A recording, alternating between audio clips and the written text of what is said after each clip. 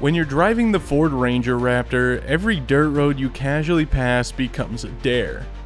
Just because you can doesn't mean you should. That said, the reason you can is in the name. It's a Raptor. It's built for this. It wants to go off-road and it wants to do it fast. I found that this thinking very quickly changes why would I into why wouldn't I.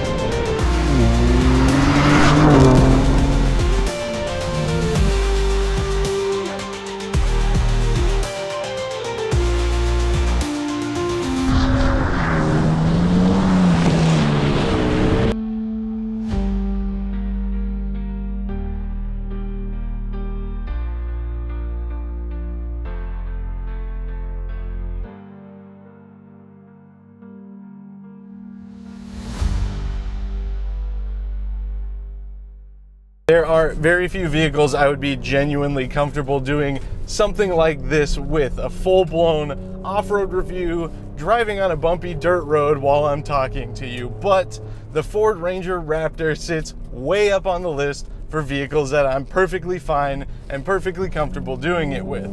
And when you start digging into the specs, it's not very suspicious as to why, right? Yes, it's four-wheel drive, and yes, it has 400 horsepower courtesy of its 3-liter twin-turbocharged V6, but most importantly, it's got Fox live valve suspension and 33-inch BF Goodrich off-road all-terrain tires from the factory. So when you start running into big bumps that, for me, look like the end of the world because I daily drive a Fiesta ST, even if you think you're going a little bit too fast for them in the Ranger Raptor, you'll zoom right over top of them and wonder if you even hit a bump at all. It's safe to assume that most Ranger Raptor owners aren't going to drive their trucks like this, but if you are on the fence about potentially buying a Ranger Raptor because you want to have the option to do some ridiculously fun off-road stuff like this, it's hard to imagine recommending anything else. It's so unbelievably durable. In 2022, Ford took a Ranger Raptor to the Baja 1000. Ever heard of her?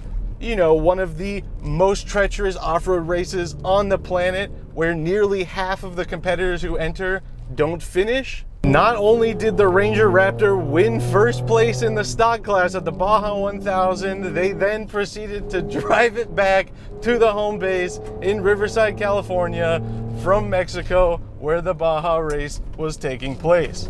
If you're concerned about long-term reliability or dependability when you're beating on it, I don't know if there's anything that makes a better case for it than that. Now, as I'm sure you can imagine, it's quite fast on concrete with 400 horsepower. However, when you put it on dirt, it becomes scary fast. Yes, it's a pretty small truck, but you're still sitting very high up, and it's still, you know, bumpy, loose suspension. It's not like what I would be used to in a performance car suspension. Of course, this is oriented for off-road performance, but it's unbelievable. And I can tell you that so far in this video on this dirt road, I haven't gone above about like 45. But if you had asked me how fast I was going before I looked at the speedometer, I would have told you probably like 90. This thing is so rewarding and fun off-road, and you don't even have to be going crazy fast to enjoy it. Now, I'm not much for rock crawling. This is more my speed. I'm a big rally fan, a big Baja fan, Mint 400 and stuff like that. And this thing is just so cool. In my opinion, and this might be an unpopular one, the coolest of the Raptor lineup. There's just something very nice about the footprint of the Ranger Raptor. It's still big and it's still intimidating-esque. I'm 6'3", I can't see over the top of it. However, it's thinner than the Bronco Raptor. It's thinner than the F-150 Raptor.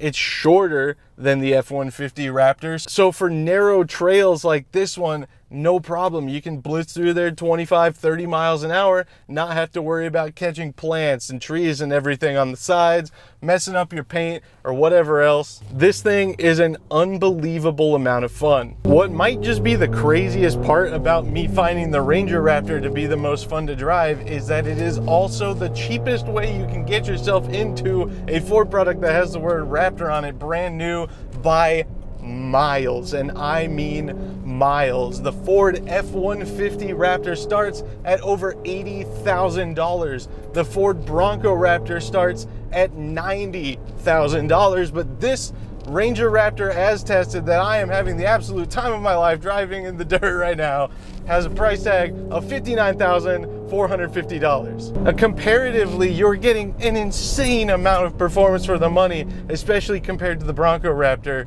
which shares the 3-liter twin-turbo V6. You're really not stepping down on power that much comparatively, considering the Bronco Raptor has 418 horsepower. So for saving yourself 30 grand and being much more narrow and much more, I'll say much more nimble off-road, it's really hard not to just want this guy. The Bronco does, of course, have a lot more usable space, and the 5-foot bed on the Ranger Raptor may not fulfill all the truck duties you could ever want it to, but it will do more than most truck owners will actually ever do. If you really need the cargo space, great news. Take that $30,000 you saved and buy yourself an enclosed trailer, because the Ranger Raptor can pull 5,500 pounds. Which, again, is more than most truck people ever actually do. And I don't need your comments if you say, oh, I pull a 12,000 pound trailer with my F-250. Let's see the Ranger do that. You know I'm not talking about you, all right? So save it. There's no reason. We can talk about fuel economy if you want. I don't know why you would want to. Yes, the EPA ratings are abysmal. It's like 18 highway,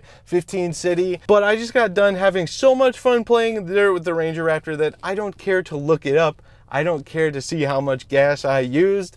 I'll just go to the gas station and grin and bear it, knowing how much fun I just had.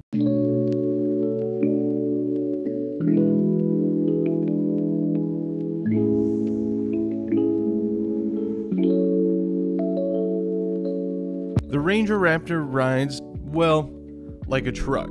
It's got the signature pillowy ride that you find on the F-150 and Bronco Raptor, so it's not like driving a classic real stiff towing setup suspension truck.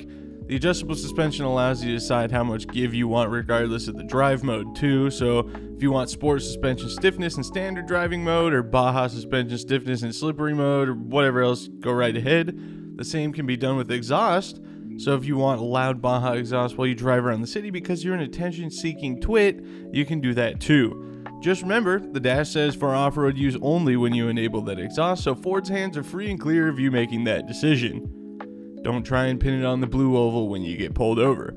All jokes aside, I managed to get the Ranger Raptor to average 21 mpg over the course of a 150-mile road trip at an average speed of just over 70 miles an hour. It's not too bad considering what we're working with here, and overall, for standard city driving, the Ranger Raptor drives pretty much exactly how you'd expect an off-road ready truck to drive. The benefit, of course, is that the Ranger Raptor's smaller footprint compared to the other Raptor family members gives an advantage in parking lots, tight roads, and those pesky dogleg McDonald's drive-thrus. Long story short, just like with virtually every truck, you can daily drive it just fine as long as you don't care about how much money you're blowing on gas. That's about all I can say for driving under normal conditions, because I had a lot more fun driving it off-road. And just like that, my time with the 2024 Ford Ranger Raptor has come to an end. And while generally with cool press cars, I am a little bit sad to give them back, I'm really feeling it with this thing. I truly can't describe how much fun this is. I've put it into the best words I possibly can, but the best way to really experience how awesome this thing is to drive one. I wish I could help you there, but I can't. Overall though, I do not hesitate to say that this is my favorite Raptor product that Ford offers now. It's got all of the good packed in a nice little package that makes it capable and nimble. You can take it anywhere, and even manages what I'll call passable fuel economy, or good fuel economy for something with 33-inch tires. My name is Braden Carlson. You can find me on Instagram and Snapchat at BigB1011, but most importantly, you can find my articles online at revreflection.com. That is my website, so please bookmark it and do whatever else and go check out the articles. I'm planning on writing a bunch of stuff here soon for the website. In the meantime, feel free to check out my other reviews and project videos. If you're new here, press the subscribe button and press like on the video, please. It helps a lot more than you might think. But for now, I'm going to enjoy my last few hours with the Ranger Raptor and get out of here. Thank you guys so much for watching. I'll see you next time.